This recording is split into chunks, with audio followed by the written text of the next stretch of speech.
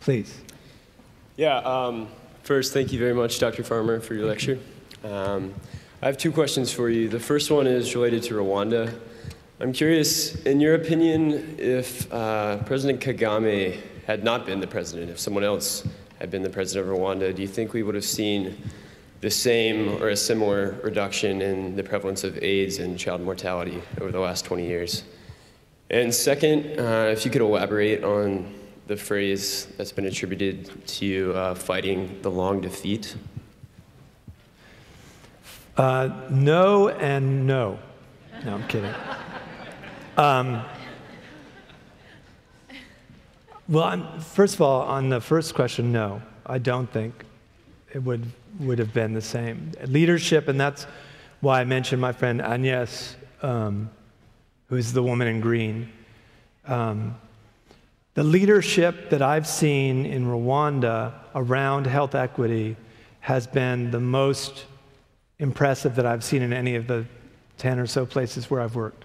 So, I think it's important to give credit to people who fought to build systems that are Rwandan and institutions that are stronger.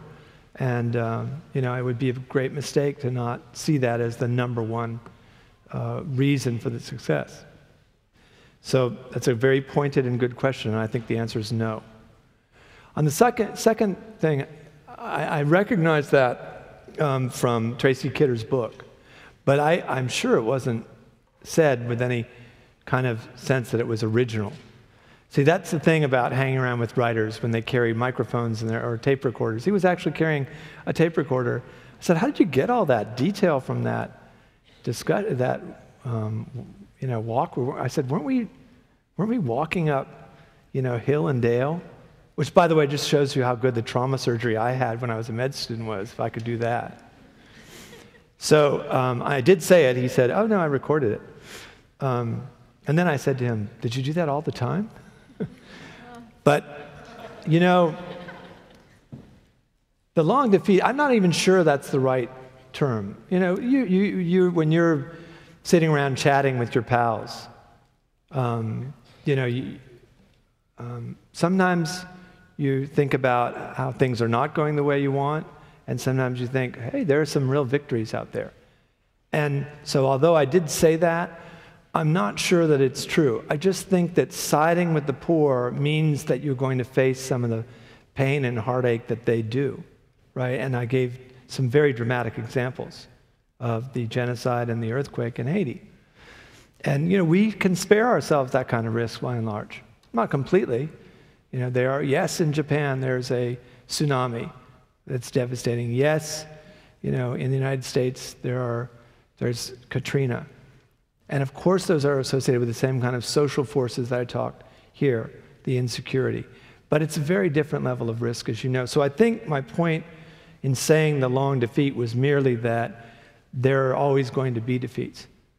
Looking at child survival, looking at some of the problems like AIDS, you can see great victories. Cholera, not so much. Cancer care for really poor people, bad. Major mental illness, lousy. Obesity among poor Americans, not doing so hot. So that was my point, is that when you're siding with people who are afflicted and poor, you're going to be close to defeat. Because eventually, everybody is defeated in a way, right?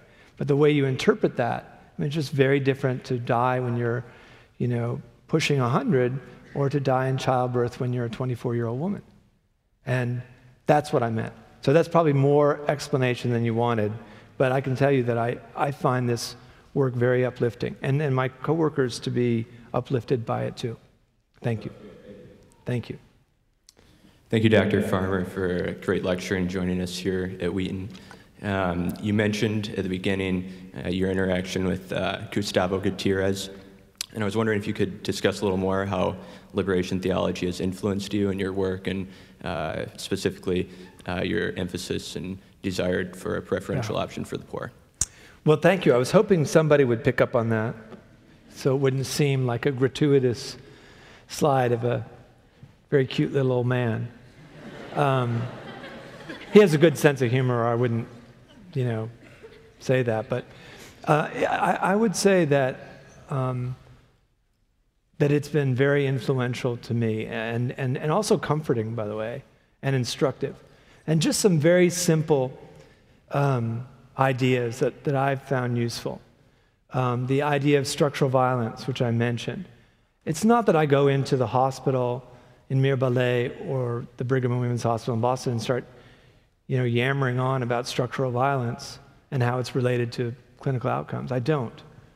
But to understand why diseases, spread so unfairly and unjustly is important, I think. That's been a key notion. The notion of accompaniment. What's that different from? The notion that instead of accompaniment, walking with someone, you have a beginning and an end. You have a contract. You have a 1-hour session, and then it's over. That's not very helpful in this work.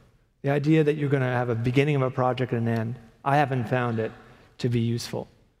Much more useful is the notion of accompaniment. So you don't really know if you're the accompagnateur, the one who's accompanying. You're not the one who's supposed to decide when the need is over. It's the person or communities being accompanied. And their preferential option of the board, to me, is very powerful. It's so obvious, I guess. And in theology, of course, there's the argument that Gustavo Gutierrez is making is that God can love anybody, but loves the poor more. And when you think about that idea, not as a theologian, but as a physician, saying, wait, medicine should be for anyone, but it should be especially for those who are sick and poor, because they're the ones who need it the most and will benefit the most. And we do just the opposite. We give them the least. And so I've taken ideas like that from Gutierrez, and then, they've affected me very profoundly. I don't know how I got to be an expert on Pope Francis, but believe it or not, which I'm not, I would like to be, though. I kind of dig him. I was called by a newspaper asking if they could interview from an article they were writing on this, liberation theology and the Pope. And I went, I guess so, but I don't know anything about that. And the question that I did know something, but I didn't want to pretend I was a theologian. I'm a physician anthropologist, okay? I got my limits. But the journalist who's been covering the Vatican for a while, knew a lot, asked me, what difference would that, because the Pope had invited, not summoned, invited Father Gustavo Gutierrez to the Vatican. And let me tell you, that hasn't happened in 34 years. And so they knew I'd just written this book with Father Gustavo and asked me, what kind of impact will that have on the Catholic Church? Or should it have? And I said, I don't know, but I can tell you what kind of impact I think these ideas should have on the secular world. Education, public health, medicine, foundations, that are supposed to, development, I said, to me, all development assistance would be strengthened by an understanding of structural violence, accompaniment, and a preferential option for the poor.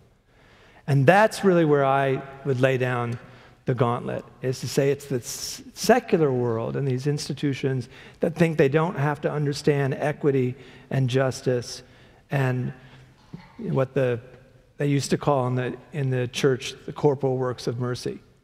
That's where we need to, I think, really insist that these ideas are important. Thank you, Patrick. Thank you. Good evening, Dr. Farmer. You mentioned in the lecture that out-of-pocket payment models are ineffective in bringing care to the poor. And I was wondering if you could give us an idea of some models that you've personally found effective in bringing health equity to the poor in your work. Yeah. Well, and I don't mean to say it glibly, right? To say, obviously, it's not effective. But there is no data to suggest it's effective. So if the goal is health equity, or even if you had a very narrowly defined goal, we will make sure that all children in the United States are vaccinated against, let's say, fill in the blank, measles, okay? Selling that deliverable or service always fails to reach the goal. So you talk about public investments, right? Now, what if you don't have a tax base, like Rwanda after the genocide? Well, they still had the foresight, in my view, back to the first question, to say, we will use this aid money in order to build up our public health and public education systems, which will lead to building more businesses and lead to entrepreneurship or whatever the jargon of the day may be, and therefore make us not need aid. If we're educated and healthy, we won't need aid. And that's just where they're headed. They said by the year 2020, they're not going to need foreign aid. And they might well make it, actually. Maybe not, but they're moving in that direction. So I think alternatives can be public-private partnerships. I mean, I hate that jargon too, but to deliver a service that we agree is important. I could say for cancer care or trauma, again, if there's all of this money going into Haiti from people of goodwill, which I believe they are people of goodwill, but it's not adding up to more than some of our parts, certainly not enough to help manage trauma, anywhere in the country, by the way, still to this day after the earthquake, then don't you think we could have thought of ways to build up a system of trauma care that would be Haitian, that we, in time, with a growing economy, and Haiti has had a growing economy, some economic recovery, you could finance. By the way, the amount of money that Rwanda puts from its public budget into healthcare and education is far, far higher than Haiti, and is actually in keeping with what are called the Abuja Accords, where they said they would devote a certain amount of their resources to healthcare and education. They've done it. That hasn't happened in Haiti, and hasn't happened in a lot of the places in the world. So there are steps, and there are other modest steps. There are all kinds of ideas out there about how we could finance healthcare services for people living in poverty. The other thing that I think comes out of careful analysis is that health investments in health, sound ones, are really good for the economy. They cause economic growth, not just through job creation and in the service sector, but because people are healthier and can lead productive lives. The 10 million people in Africa who are on therapy for AIDS, who are now working, whether as teachers or farmers, they would all be dead by and large, if not for therapy. And again, I think even if you don't go back to the moral valuation of human life and just look at the economics, that's what's helped turn around some of the worst problems that are seen in parts of that continent. That's one of the investments. So again, I'm not an expert in healthcare financing, but it doesn't make sense if we care about an outcome to just leave it to, again, individuals and their families to deal with what are really profound societal problems. Thank you. Thank you. Hi, Dr. Farmer. Hi. You've hinted a couple times in a lot of these partnerships for development, the importance of having people from those communities and from those contexts being the leaders. But in that they are partnerships, a lot of time with people from the West, how do you see some of the power disparities, whether financial or educational, get worked out on the ground, maybe even speaking from your own experience? Yeah. Well, first of all, you're right to use the term worked out, because if you were to say, how do I see the disparities, I would say as staggering. The working out part is not a matter of weeks or months, right? That can be an accommodation, an emotional accommodation of such disparities. But if you've worked them out in the course of a couple of months or years, that means you're just emotionally or psychologically accommodating. The way to work it out is to build capacity to address those disparities. For example, if we built a hospital without building a training program for young Haitian physicians and nurses, to me that would be an example of not working it out, right? And I'll just give you another emotionally, uplifting example from last month. Last month I was in Mirebalais, and I saw an American surgeon. Of the 5 senior surgeons in that hospital, 4 are senior Haitian surgeons, and 2 of them have come back from the diaspora. One in New York, where he was at Harlem Hospital, and where one of your professors worked, and the other from France, came back from really good jobs to rural Haiti. So the fact that he's American is actually the anomaly, right? Because we're working out the power differential also in the senior staff. But what he said we had some visitors who had been donors to the hospital, and I was taking them back, and he said, well, I'm not in the operating room right now. I'll take you back to the surgical block. And he did. And he was explaining how the surgical service worked. It's the busiest surgical service in the whole country by far, I'm quite sure. He said it was, and I think all of them do.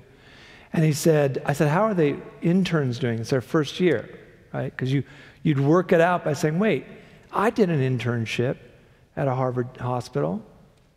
I did what I wanted to do in medicine, but our Haitian colleagues haven't had a chance to. So we have to build the programs. Anyway, I said, so how are they doing? How's the interns doing? And he said, great, they're taking all this responsibility. I told them last week, he said to me, that at the end of their 4 years of training, they would be the best surgeons in the world. And I believe it. That's working it out. Think about this in education, in need. If you have a house, and well, I mean, again, the local juxtaposition, right? I think more of your house here in the United States compared to the houses that you might see there. Working it out involves things like housing, education, access to services, protection from insecurity, social safety nets. And again, that's why I keep on going back to trauma, because to work it out would mean that X number of years from now, when I see a Haitian medical school student, and there are 60 of them, or every single Haitian medical student who gets an MD in the public university in Haiti, all of them do a rotation at Partners in Health sites. So I see them a lot. But when I see them and think, if that young man or young woman happened to walk in front of a car, they would have insurance and would recover as I did. To me, that's working it out. It's material, it's not emotional. It causes emotions and psychological, but it's the material difference of our poverty that requires addressing. The emotional part of it, be very distrustful if you hear that a student works it out in the summer. That means that it's not really being worked out. And that's a hard lesson. It was a hard lesson for me, and I know it's hard for everyone. Working it out is material. Of course it has spiritual and emotional and psychological impact, but the disparity is not intelligence, it's chances to have a safe and productive life, and that is not going to happen without, as you said, education and access to certain services. Thank you. Thank you. Hi, what role does the faith of your patients play in their health in Haiti? The faith of patients? I was obsessed by that question when I was a med student. And I cured myself of it. And I'll tell you why, because, and I still hear this all the time from the young doctors and young nurses and others, that the faith of the patients, and also another term that bothers me is the superstition of the patients. And not just Haiti. That's what leads to their poor compliance or adherence. And again, I don't think that's true. I don't think that's what leads to it. Of course, you find strange beliefs all over the world, in like Berkeley, California, too. But again, their faith, I think, can console them, right, and inspire anybody, right? Faith in your religious belief, and I think we should encourage that. Right? Encourage people to draw on all the resources that you might draw on or I might draw on, and make it easier for them to do that, but without saying that their faith determines the outcome of their access to care or treatment, or education for that matter. Because there's so many, and the reason I say I cured myself of it is because it bothered me that there was an immodest claim of causality being made about belief and faith. And that is that belief or faith or the lack thereof cause a bad outcome from, let's say, acute pneumonia, trauma, tuberculosis, etc. What was causing the bad outcome was bad medical care and bad delivery systems. So my own guess, now I don't have to have an opinion anymore, that's what I cured myself. My own guess is that it plays a powerful role in keeping families together and in helping people understand suffering, but that our role is to lessen suffering and insecurity. And to understand, again, what any friend or neighbor or patient, considers important, in their spiritual life, but not to make immodest claims of causality about it, especially in settings of poverty and disruption. And again, I wish I could have said that when I was 23. I had to fight fight for that view. I won't call it knowledge that I just shared with you. So thank you for asking. Thank you. Oh, you can clap. Kidding. Sorry. Thank you, sir, for your talk. I just have a couple of questions, and I know that you don't have an economics background, but I do think that there is some value in drawing insights from other disciplines too. You talk about the importance of systems. I wish they'd draw some insights from mine. There you go. But so that being said, I agree with you, of course. By the way, that we do need to understand economics, but just to restore and know more about it. I agree entirely. Right. But what I'm worried about is the idea of economics as ideology. If I'm going to have an ideology or a faith in something, it's not going to be in economics. But please, go ahead. Right. Yeah, so just on the subject What's your name? Alex. How would you, okay, so I know you've talked a little bit about showing that caring for the poor would be a form of enlightened self-interest, if you will. Mm-hmm. I know that early on in your work, like you had a lot of problems coordinating kind of delivery of systems because of this cost-benefit analysis by different agencies. Yeah. I'm kind of wondering, how would you go about, if you were kind of in a position of influence to kind of shape policy, how would you incentivize that sort of behavior? Yeah. Well, that's a great question, by the way, and it's the critique that I'm making here and that I've made a lot is not that cost-effectiveness analysis is bad. It's that people are wrong about cost and effectiveness. They got both parts of it wrong. And because people are mistaking, and I didn't know this either, that's why I couldn't have said this, but they're conflating price and cost. It's two different things, right? And it took me a while to say, wait, how do you know that's how much it costs? Where did the information come from? And then you look and say, oh, well, no, that's not cost, that's price. Just to give an example, when we started the HIV equity, and you may know this already, when we started the HIV equity initiative in 1997-98, the cost of treatment for AIDS was $15,000 per patient per year. But that was really the price, not the cost. And we figured that out and said, wait, if we can get it for $600 and you said it costs $15,000, how could you be making an equation called cost effectiveness when there's that kind of variation? And then we thought, does this happen all the time? And the answer was, yes, it does. And it's just coming out in the American press how radically different cost and price are in the United States. You may have read some of these articles in the New York Times. They're worth reading. Every American ought to know about it. Now, what about effectiveness? Effectiveness is changing with every year, right? You have treatment A, less effective than treatment B. So you better be recalculating even your savvy cost-effective analysis every year. How to incentivize that?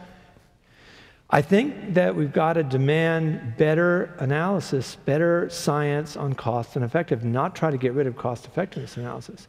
Because we can't, if you ask an anthropologist about the social construction of cost, he or she will go into a long, windy tirade, just like I'm doing right now. But if you ask a surgeon or an economist about the social construction of cost, they give you a blank stare. I know this from personal experience. So this should be very clear, I think. We have to have incentives to stop people from saying confidently, this is cost effective and this is not. Instead, we should say, here's our goal, how do we get there in the most effective way and with the least unnecessary cost? We need to make this last question, Dr. Farmer, so that we can get to the reception. So. All right, well, I'm hoping, though, that I'm going to get to talk to every single person in this room. All 600 of you. You can see I'm having a good time. Alex, come take notes. Hi, Dr. Farmer. Hi. My name is Jessica, and I'm an AmeriCorps member serving with an organization on the west side of Chicago doing nutrition education. I'm here with about 8 other of my fellow AmeriCorps members.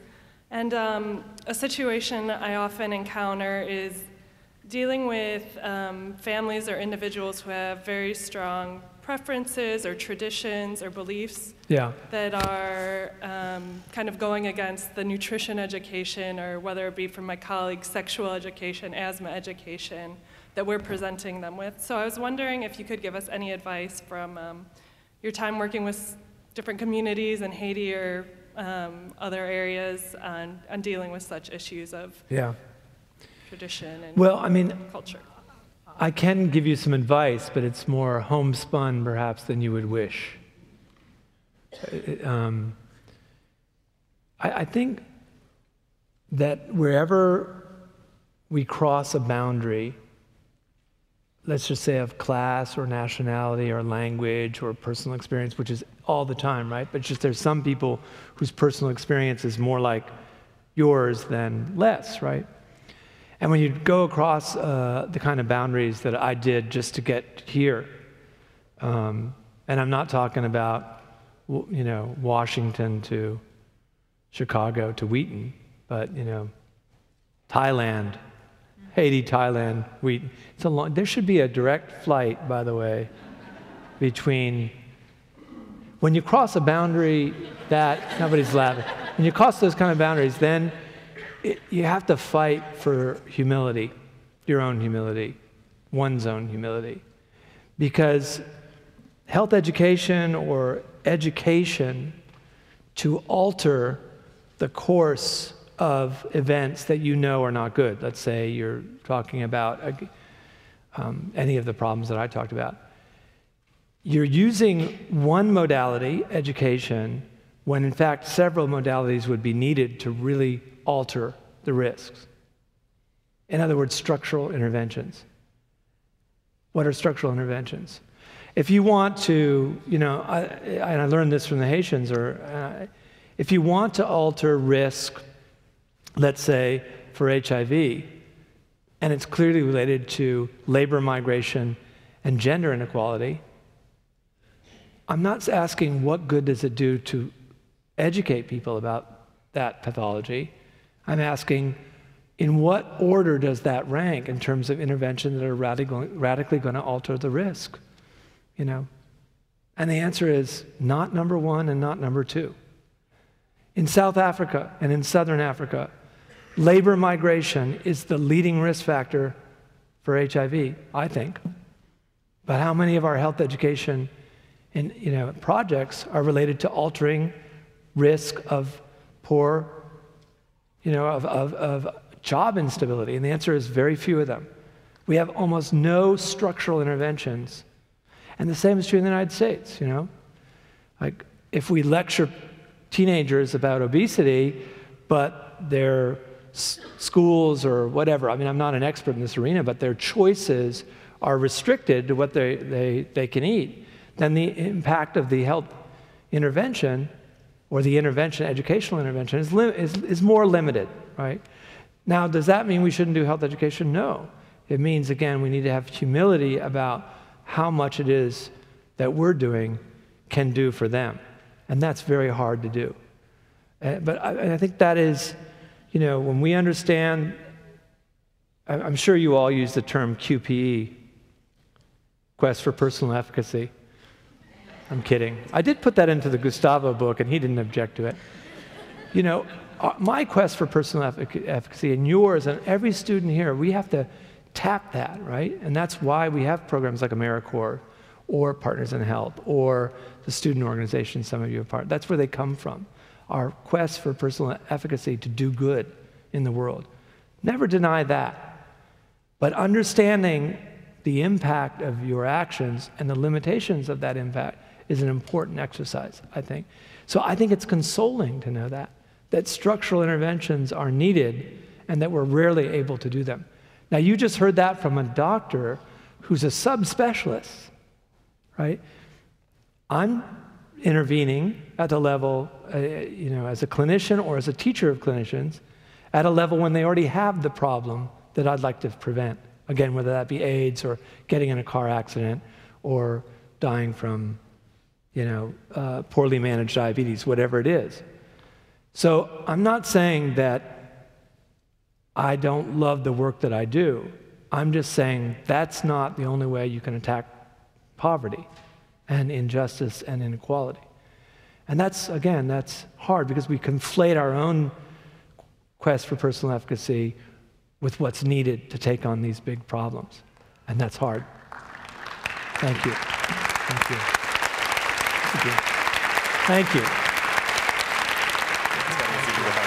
Thank you. Thank you.